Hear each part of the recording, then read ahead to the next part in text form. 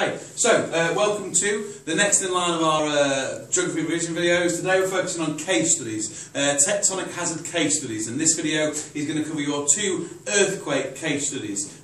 So remember, for your exam you've got to learn 2 because you don't know which one you're going to be asked on, you don't know what the theme of the question is going to be. So you first of all got your LEDC earthquake. That took place in Haiti back in 2010. You should be able to refer to this in your case study booklet. This is your guide to the Haiti earthquake. So remembering that it was caused by movement of the North American plate and the Caribbean plate. As hopefully you can see this diagram here, the Caribbean plate moves this way and then the North American plate is moving that way, okay, along what's generally known as the Enriquillo fault. Good place detail if your question asks you about the causes of your earthquake. So the Haiti earthquake caused by the movement of the Caribbean plate moving in the opposite direction of the North American plate. Those 2 plates collided, and then you're into your general theory. They created friction, built up with pressure, which led to the earthquake, and that pressure was released in seismic waves around 10 miles outside the capital of Haiti. And Port-au-Prince, the capital of Haiti, that was where the epicenter was. This video isn't going to go through the primary effects and the secondary effects because you've got this sheet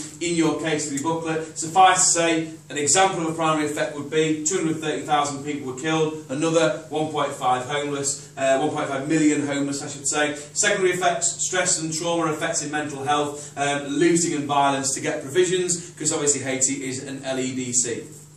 Down here, you've got some points about responses, and this question, or rather this case study, links very well to a nice simple 9-mark case study, which is all about describe and explain, where it's like describe the causes or explain the cause of your earthquake and the effects on people and the environment. I've got another different example. I just find the right one, which is this one. No, it's not that one. Always fun doing live videos. Let's go with that one instead. Okay. So name and locate an example of a tectonic hazard in an LEDC. So Haiti in the Caribbean. Describe the impacts of the hazard. We've just been through those. Get a bit of a mixture in. Get primary and secondary. The death toll, the number of people who are homeless, the idea of like difficulty trying to rescue people, the idea of violence and looting, and then it says, suggest why it may be difficult to prepare for this hazard in your chosen area in the future. And again, you've got your place detail really in the first part of your answer, because you've spoken about 230,000 people being killed. You've spoken about 1.5 million people being homeless. You've spoken about however many millions or billions of dollars it was that, of damage that was caused. So in this bit, you can talk about the fact that Haiti is an LEDC. Therefore, it's difficult to prepare in the future because it lacks money. That's got to be the starting point, hasn't it? Okay, it lacks money, therefore it can't invest in technology to try and predict when future earthquakes will happen. It can't invest in protection methods like earthquake-proof buildings. Okay, so that's where Haiti fits in. It can either go into a cause or effect question or an impact question and a preparing for the future. So that's Haiti, your LEDC case study.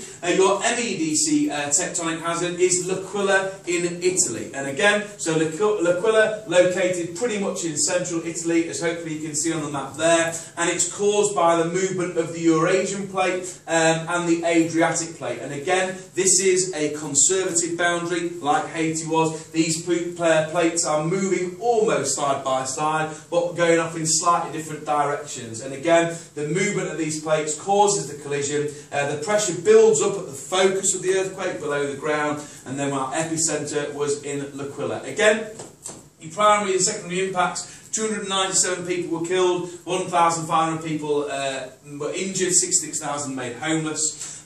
Secondary impact, the town was partly sealed off, $14.2 billion worth of damage, people made homeless, so families had to live in tents. Okay, down here, you've got a series of responses, okay? So people were able to use mobile phones to like contact the emergency services and try and track down missing people.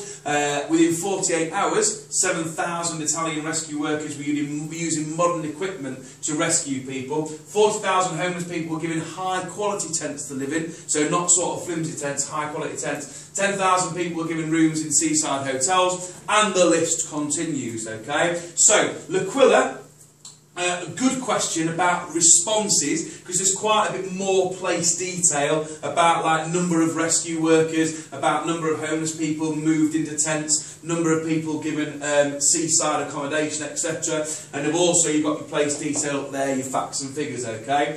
Possible questions that it works well in is this one this time. Explain the natural process which caused the tectonic hazard event and describe how people were able to reduce the impact. So the natural process that caused it, you would talk about its location, you would talk about the Eurasian plate and the Adriatic plate, the movement, the conservative boundary and so on and so forth. And then how people were able to reduce the impact. Well, they can't reduce the immediate impact, but then you're talking about like the longer term. So they reduce the impact of like the death toll by providing high quality tents and seaside accommodation for people who have been made homeless, okay? They minimise the impact by responding quickly within 48 hours and being able to use modern rescue equipment to search for survivors. That again reduced the death toll, okay? Haiti's L'Aquila in Italy and MEDC, and therefore able to use government funding to pay for repairs quickly. I think if you look at the case study again, it talks about being able to compensate people for their losses. Okay, so summarise the video. 2 earthquakes. Haiti is your LEDC, very good for cause and effect or cause and difficulties preparing for the future. L'Aquila is your MEDC, again very good for cause and effect, but also very good for explaining the causes, natural processes, and explaining how people were able to reduce the impact. Excellent.